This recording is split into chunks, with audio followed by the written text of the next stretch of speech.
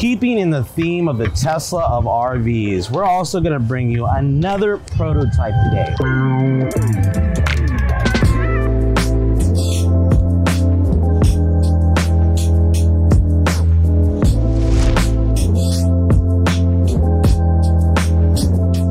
Hi, Keith. Yeah, thanks for stopping by. Appreciate it. Thank you for having us. We're excited about this. Yeah, us too. So can you tell me a little bit about it? Absolutely. So what we've got here is the Concept 100% all-electric RV from Winnebago Industries. This is a project that's been a couple years in the making. It started out with a Ford Transit chassis, and this was built down in Kansas City. And then we worked with a company in Colorado that pulled out the engine, transmission, put in an electric motor, a couple big batteries, and then tied into the Ford control systems. And then we looked and redesigned the interior, built that out for a completely new experience. A couple things about this vehicle. Right now, it's got about 125 miles of range. Part of that is because when we started this a couple years ago, the battery tech wasn't as strong. If we redid it today, it'd be about 170 miles. So we're definitely working the right direction. Couple things that are nice about it is when it comes to charging, you can DC fast charge at any non-Tesla RV or electric vehicle charging station. So Electrify America, EV Go, ChargePoint. You can fast charge in about 45 minutes. If you don't have access to an EV charge station, you can charge at any campground. Just plug into the 50 amp pedestal. You'll be charged up by morning. A lot of neat things going on. A couple other interesting points. The air conditioner is 350 volts and the water heater is 350 volts. Wow. So we really put a lot of thought into understanding how the electrification side of the equation ties into the RV side of the equation, trying to make for an efficient and enjoyable experience. Now, I have a stupid question. Why 350 volts for the air conditioner? So the reason for that is most modern electric vehicles run around that 350 volt voltage. Okay. Now, when you look at electrical system, there's always a little bit of, we'll call it an efficiency tax whenever you convert to a different voltage or invert to AC power. So by going directly from 350 volt DC, using it at the same 350 volt DC, it allows for much more efficient operation. They have really made this thing a spacious vehicle to begin with. Now, one thing I want you to understand is this is a prototype. So that means everything you see in here could change in the next couple of years. I know people have commented before about design or what should be changed or what would work, but this is a prototype of what they have available, of what this could be, and it's gonna come fully loaded. So I've heard some of these vehicles have a way to recharge and stuff as they drive. Can you tell me more about that? Yeah, so this vehicle is equipped with what's called regenerative braking.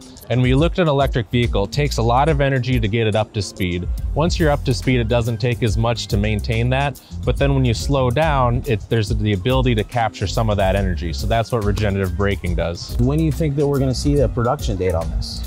Hard to tell. I think we're looking at years rather than months, but our group helps all the different business units understand technologies and implement it. So it'll be up to the business units to decide how and when they go to market. So, I'm curious on where you guys came up with the design ideas and your thought process going through this. Yeah, absolutely. So really what we were trying to do was understand how the electrification or electric vehicle experience tied in with the RV experience. Right. So we were able to get this electric chassis that we worked with our partners to create, but then even redesigning the interior, we wanted to take a completely different look, start at the bottom and make sure that we really selected all the appropriate appliances. One thing we kept in mind while we were working on the layout, working on the finishes, working on the appliances and subsystems is we didn't want to diminish the RV experience at all. We wanted to improve it. So this still has all of the features that you would expect in an RV of this size. It's got a microwave, it's got a sink, it's got a fridge, it's got a portable induction cooktop, it's got a shower, it's a black toilet system where we've got 25 gallons of fresh water, 17 gallons of gray water, and 11 gallons of black water capacity. So it still is functional, you're still able to use it. And the great thing is those 86 kilowatt hour batteries that power the drivetrain can also be used for all of the house systems of the RV. So it truly is a very integrated experience. Do you guys have any additional power input that's available for it? Yeah, so for this one, we did choose to add a little bit of solar, but the solar doesn't directly charge the traction battery. We went a slightly different route. There's enough systems that run off a 12 volt, be it lights, USB chargers, compressor fridge, that we took a solar panel and are tying that directly to the 12 volt system to help keep that maintained. So yes, it does, but not to the extent that it can charge the entire vehicle. And how many watts? 200. So why is it you guys didn't decide to do what some other people are doing and go the hybrid route? With the advanced technology group, our role is to look at technologies that are in the future, you know, maybe 3+ years out.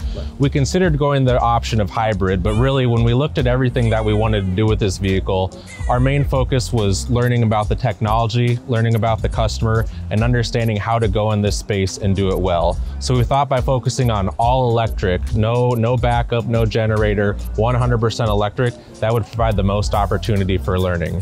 Now we know that as time goes on, there may be some other, options that fall kind of in the middle as it looks to be commercialized, but that's one thing that'll sort itself out with time. You guys have any comments whatsoever, please put them in the comments below. Questions, thoughts, ideas, or even concerns, and I will direct them to Winnebago. If Nick's available, we'll talk to him and we will get those answers for you. As always, thank you for traveling down the banisters, and we hope you keep stepping into your dreams.